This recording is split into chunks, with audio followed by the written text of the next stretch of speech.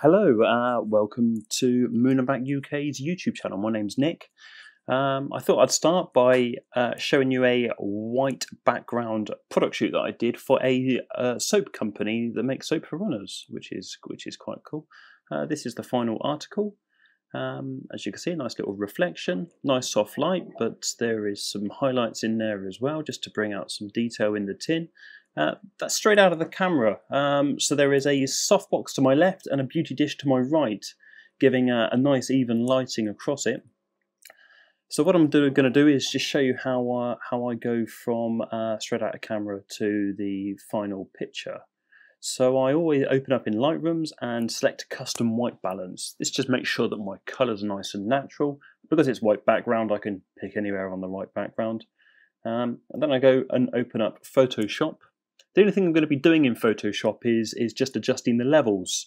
I could overexpose the background in Lightroom, but I get a bit more control in Photoshop adjusting the levels like that. So as I open up a levels layer, before I adjust them, I hit Alt, hold Alt, and then slide the layer down. And what I'm doing is I'm blowing out the background, overexposing it, so we get a pure white background. I've got to be careful how far I go with this because I don't want to overexpose the actual product itself. So then I bring in the darker areas just until you can start seeing the product. It just adds a nice little bit of contrast, and that's all I'm going to do. We can dodge some of the areas around just where it might not have overexposed, just to clean it up. Most of it's going to be cropped out anyway, but just a habit to get into. And then we're going to hit Command S on a Mac or Control S on a PC, and that is going to save it and dump it straight back into Lightroom for us. And there we have it.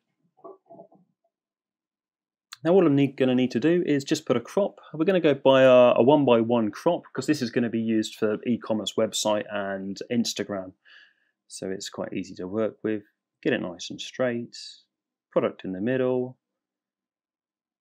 And then hit enter to confirm our crop. Simple as that. So we've gone from a straight out of camera image to the final product, which I think looks nice and clean and crisp and ready to be put onto a website. I hope you've enjoyed the video. I hope you've learned something from it.